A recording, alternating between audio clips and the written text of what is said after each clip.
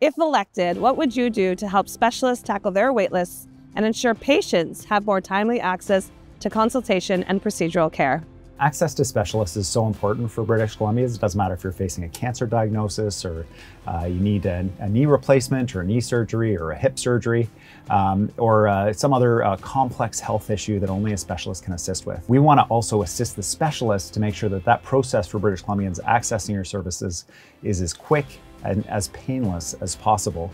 So that's things like making sure that our referral system works properly. So you're not spending your time dealing with administration around referrals, you're actually spending your time with patients who need your care.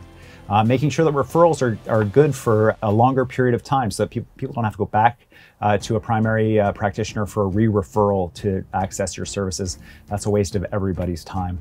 And also making sure that our hospitals are built. We're building or expanding 30 hospitals across the province. So as a specialist, you have access to the operating space, to the equipment you need to deliver the care that you know that people need. You won't be working in an old hospital built by our grandparents that has serious issues around patient safety and quality of care. You'll be working in a modern facility that ensures that you can provide the kind of care that you want to give. This is stuff that should have happened a long time ago. John Rustad had the chance to do it. We're building the hospitals across the province. We're the ones making sure that we're supporting the doctors in our province with high quality places to deliver care. There's no question this is a huge issue in BC. Too many people are dying on a wait list for diagnostic services and surgeries. So what we need to do is we need to make sure that we get the red tape out of the system. We need to dramatically reduce the administration and administration costs and process in there to allow doctors and specialists to be focused on their patients as opposed to on paperwork. This will also help to free up on quite a wide range of healthcare professionals to be able to help. But most importantly, we want to be able to unleash healthcare professionals and specialists' ability to be able to deliver services. It doesn't have to all be done through the government system.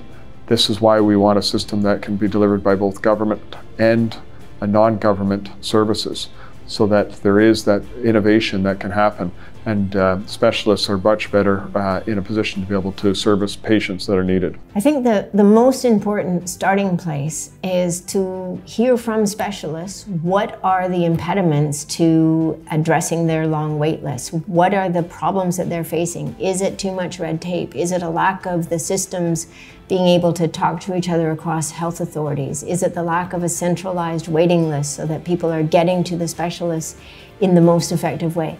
But the people who are the experts are the specialists themselves.